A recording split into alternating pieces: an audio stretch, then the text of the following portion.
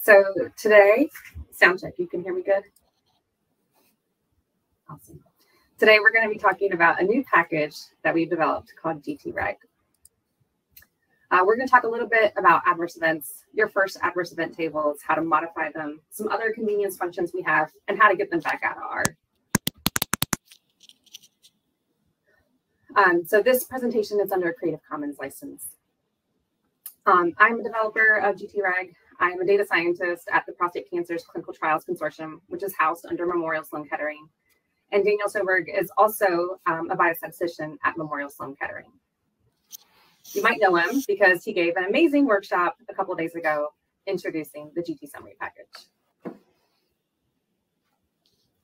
So I'm using a pretty recent version of R, 4.2.0, pretty recent version of RStudio. And the primary packages that I'm going to be using for the demonstration today are tidyverse, labeled, gtsummary, and gtreg.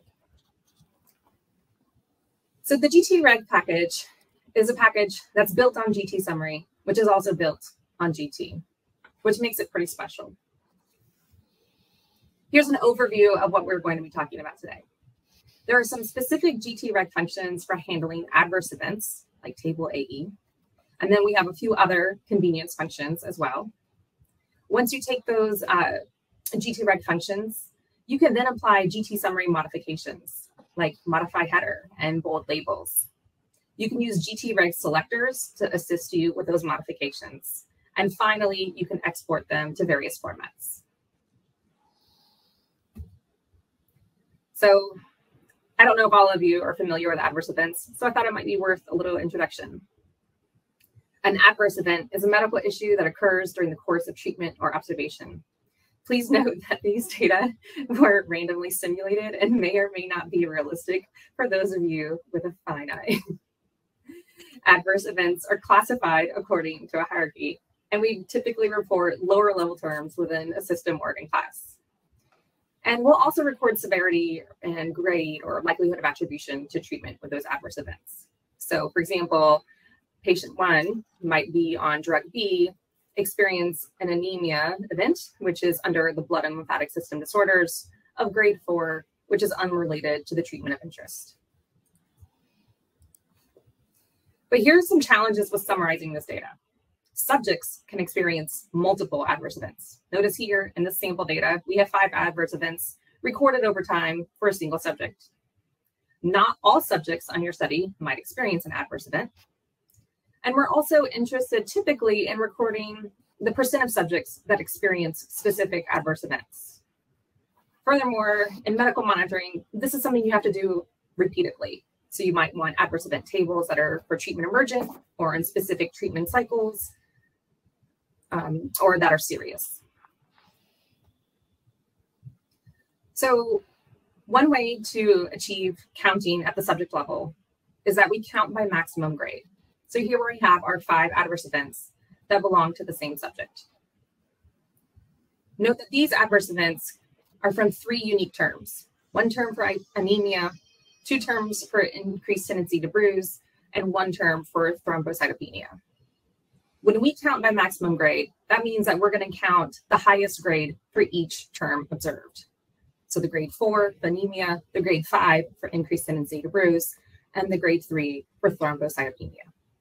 You're going to see this come back later. Similar logic applies when counting by severity. So if you're counting by a factor stored as mild, moderate, or severe, the highest factor level is retained. So what do your first adverse event tables look like? We're going to have some data that goes into these adverse event tables. The 2 data sets that come simulated with the package are DF patient characteristics, which has 100 unique subjects on our trial and 1 row per subject. We also have DF adverse events, which only has 10 unique subjects in it, even though we studied 100 on the trial. And we have multiple rows of adverse events recorded per subject. Another feature of the data in this package is that the data has variable labels, which is an attribute of a variable in a data frame.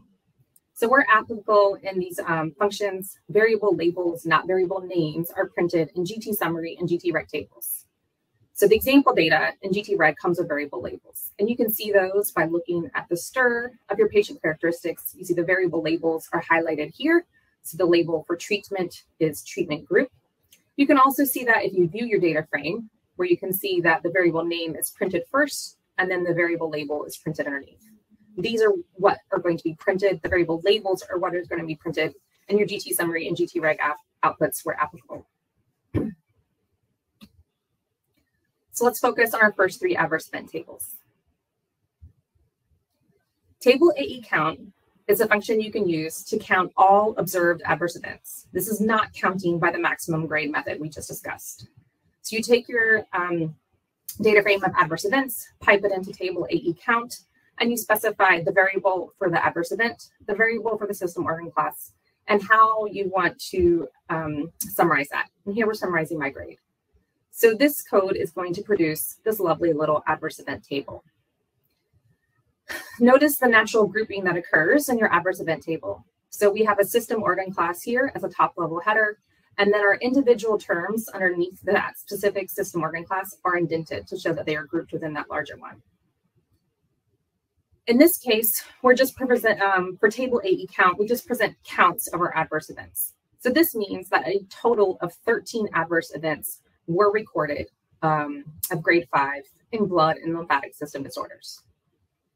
If it helps to have the context of the data that goes behind the adverse events, you can click on the tab here to see a sample of the raw data.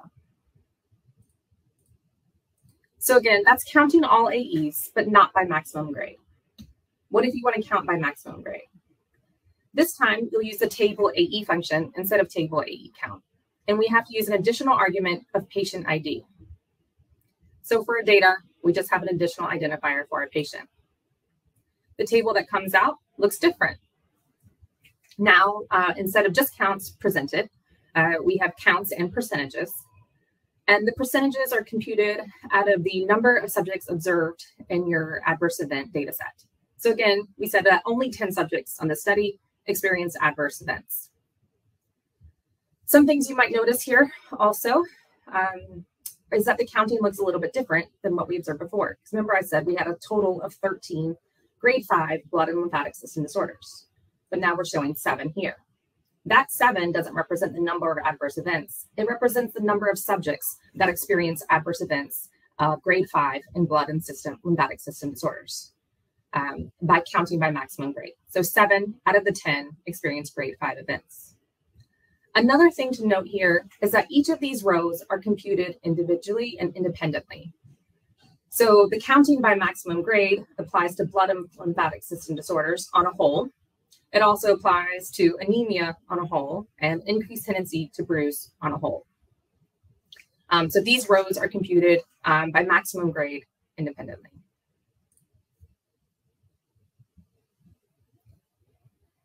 Now, one problem with the previous table is that we knew we had 100 subjects on our study, but we were only showing 10 in our patient subject denominator. To correct this, you can supply an additional argument to your table AE function, which is IDDF, which is your ID data frame. In this case, it's our DF patient characteristics. So now the data that we're supplying to our table AE is 2 different data sets, one representing our adverse events and one representing a data set with unique patients in it. The resulting table of this has a minor correction. Now we appropriately have a correct denominator for our subjects at 100 subjects, and the percentages are modified accordingly. So 7 out of our 100 subjects experienced grade 5 adverse events, which is 7% of your data.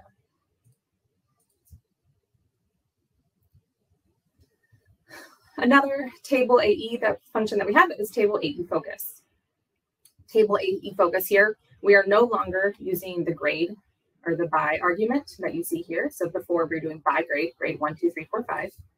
Now we're using an include argument. So include means you can include separate variables that are dichotomous to compare. We're going to focus on these. In case you need to see what that looks like, any complication and grade 3 complications are just true-false indicators. So what this looks like is that now we can summarize and see that 10 out of our 100 or 10% of our subjects experienced any grade complication of blood and lymphatic system disorders. 9 of those were grade 3 plus complications. So how do we modify these tables? We're going to do this by using the gtsummary modifications, modify header, and bold labels, and also leveraging the gtreg selectors. So let's see some things we can do. First, you might want to see this by strata. Like I mentioned, we have 2 treatment arms. So here, now we have our adverse event table separated by strata. You might also want to look at some sort of total or overall column for your data. Here, we're adding across the by values, or the across all grades. And there's more functionality in add overall, and I encourage you to look at the documentation to see the multitude of ways we have programmed this. But now that little add overall has added a column indicating the total number of adverse events at any grade level for both strata. And some other things you might want to do are modify the header, the spanning header, or bold your labels. I always bold my labels, actually. So if we go back real quick and see what our previous table looked like, here we have numeric values for 1, 2, 3, 4, 5, but there's no indication maybe of what those mean. And it's a little hard to see the difference between your system organ class and your lower level term. And maybe you might also want your treatment name and your sample size separated by a line. So we can achieve all of this with modify header, modify spanning header, and bold labels. So now we have with modify spanning header, we now have our sample size underneath our treatment name. We now have additional annotation for our grade values of grade 1, 2, 3, 4, 5. And now our system organ classes really pop with bold labeling. There's a couple of other convenience functions in this package as well. So that's going to be table reg summary and table listing. For table reg summary, this is going to create summary tables with standard regulatory formatting. This is really just a theme wrapper around gtsummary table summary. So to apply this, this is going to, let me go back to the data because this isn't actually adverse event data anymore. This is maybe just general characteristics of your patient. And I think this is a typo here. I think this is DF patient characteristics, not DF adverse events. But here we're just summarizing the marker and the status of our subjects on our table, on our study. So the biological marker values were continuous and are summarized with a multi-line continuous summary, standard with regulatory formatting. And our study status is categorical and summarized accordingly. And we also really enjoy using table listing, which is a fancy way to print grouped data. This is really for raw data printing, not for any sort of summarizing, counting, or producing means or anything like that. What if you just want a nice way to print your grouped data? I'll show you what the data looks like. So here we can see maybe we want to print out raw listings for our adverse events, but classed by our system organ class. To do that, we would pipe that data into table listing and say group by system organ class. The data, the output produced is just a really nice way of looking at your grouped data with a nice print following the same bold and indentation. And remember this table that I presented earlier, which was about how we count by maximum grade. This is actually using table listing. I'll show you the data first. So here, what I did to produce that table is I added an AE label. So I assigned term 1, term 2, and term 3 to our 3 adverse event terms. And then the code I used to present that table is I took that table listing object and I converted it to a GT object. And then I could use the GT functions to actually style it. So because gtreg was built on gtsummary, was built on GT, you can use the conveniences of all your GT functions as well.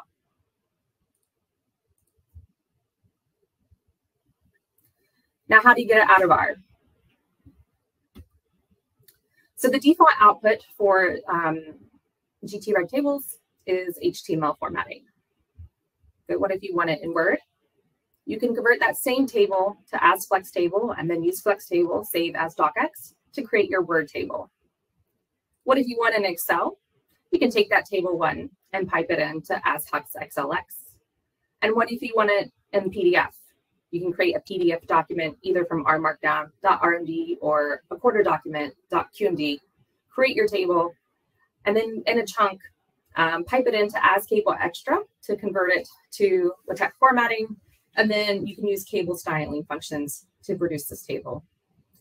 And if you scroll quickly across the 3 tables, what's really actually kind of magnificent and incredible is that the styling is pretty much the same across the 3 tables, right? Like, it's pretty incredible that you managed to achieve the bold headers and the indentation of your system organ classes and lower level terms across the 3 outputs.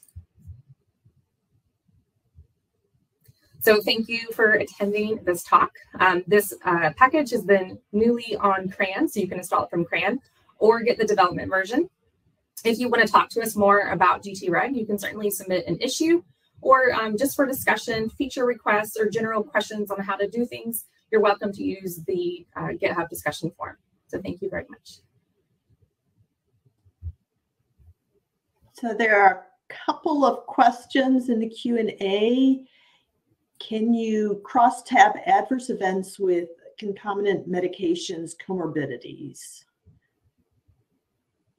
such as corticosteroids are a risk factor enhancer for adverse events of VTE? Yeah, I think you could do, I mean, if you wanted to ignore your strata, right, and you wanted to treat that as some sort of stratification factor, that might be a way to achieve that.